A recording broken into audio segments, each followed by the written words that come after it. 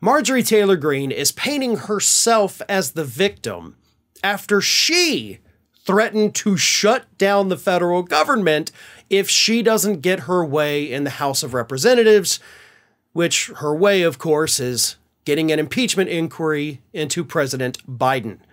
Marjorie Taylor Greene made it clear recently that if she does not get to launch that impeachment inquiry, then she is going to set the entire government essentially on fire, shut it down, furlough countless federal workers, stop federal programs from functioning, and cost the economy millions of dollars a day. She alone is willing to do that if she doesn't get to do everything she wants to do. One idiot representative from a tiny-ass district in Georgia is threatening to ruin the government for everybody if she doesn't get to investigate Biden, which the House of Representatives has been doing all frickin' year. Here is what Greene said recently. The White House is attacking me for demanding an impeachment inquiry before I'll vote to fund 1 penny to our over-bloated $32 trillion in-debt failing government. We have the evidence they have desperately been trying to hide to just ask the question, should we inquire? Should we just take a look? Dare we investigate further? The answer is yes, but the White House is outraged at my audacity to demand it.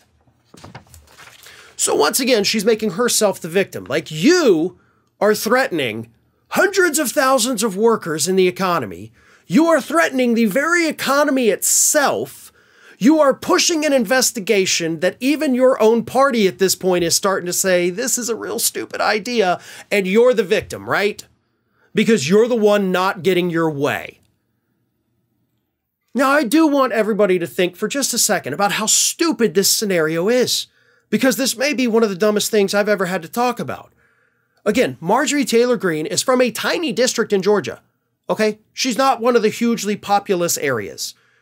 She's this podunk, no offense to people there, but, you know, a smaller little district. She's one out of 435 members of the House of Representatives. And that one person representing a couple 10,000s of people can shut the entire government down just because she doesn't get her way. Like, this is worse than I'm going to take my ball and go home. I'm going to take my ball and shut down the government. Now, in case y'all haven't been following along with what's been happening, of course, a couple months ago, we had the debt ceiling negotiations. We got some spending bills to keep the government going for a few months. But we have multiple, I think there's like 14 appropriations bills that have to be passed by September 30th. And if those bills are not passed by September 30th, the government goes into shutdown mode. So we only have a few weeks. And you've got these far-right extremists led by Marjorie Taylor Greene telling us that we're not going to vote for these funding bills if we're not allowed to impeach President Biden. If we cannot politicize the justice system in the United States, you know, the same thing we've accused Democrats of doing, but we're going to do it instead. If we cannot do those things, then everybody in this country has to suffer at the hands of a couple of far-right lawmakers who are representing districts that are so grotesquely overwhelming Republican that they don't even come close to representing the will of the American people as a whole. That is how stupid this situation is. But that's how the government is set up.